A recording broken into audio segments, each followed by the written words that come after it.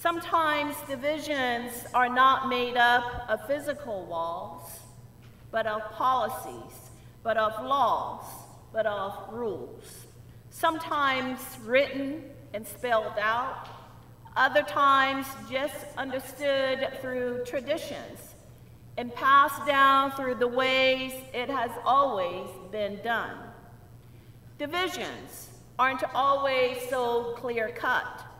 Sometimes the most painful ones occur right under our own roof, right within our own families. Faith, while intended to unite us, can sometimes become a source of division.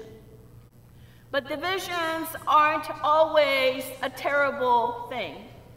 Sometimes it can make you rethink. Sometimes it can make you re-strategize as to what is the goal, what is the mission of the church. We only have one mission, and that is to tell the story of Jesus through words and through action. Divisions often arise from our differences, our different experiences, yet they challenge us to seek common ground and understanding.